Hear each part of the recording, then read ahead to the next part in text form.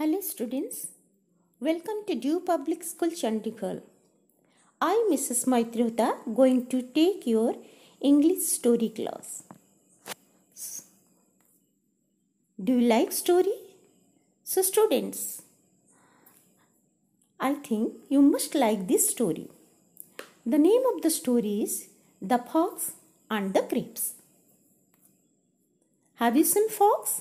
See, it's a wild animal, lives in the jungle and it's very cunning animal. And have you seen grapes? Grapes are, the taste of grapes are sour. So, once a fox went to the forest. It saw a bunch of grapes hanging from a vine. He wanted the grapes. So he jumped and jumped again, but could not find any grapes. Then he said, "The grapes are sour," and ran away.